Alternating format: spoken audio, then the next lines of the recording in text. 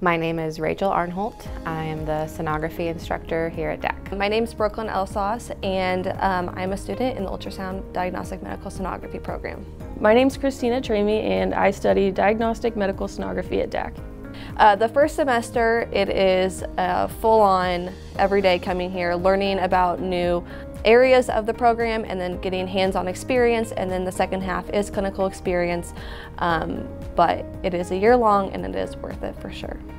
What I like best about the sonography program would be the teacher. For one, she has been so helpful and so encouraging. There were times where, we might doubt ourselves, but she always lifted us up and got us through the program, and the information that we learned, we knew that we'd be guided to the right path on being successful.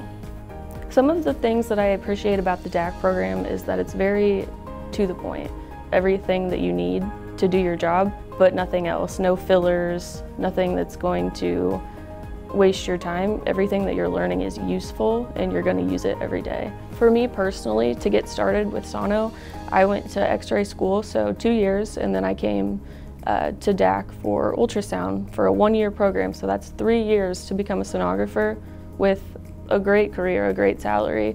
That's less than a 4-year degree and a lot less money than a university to get there. So currently at DAC, we accept students that have any bachelor's degree. Doesn't matter if it's teaching or art or business. I've had several students with business degrees, or a certificate in allied health. So X-ray degree is usually the most common. I have a lot of fun teaching the program. I love maintaining a relationship with my students and kind of becoming just a family in the sonography program. I really love the fact that once they are finished, it feels more like we're friends or family rather than I'm their teacher and they're my students.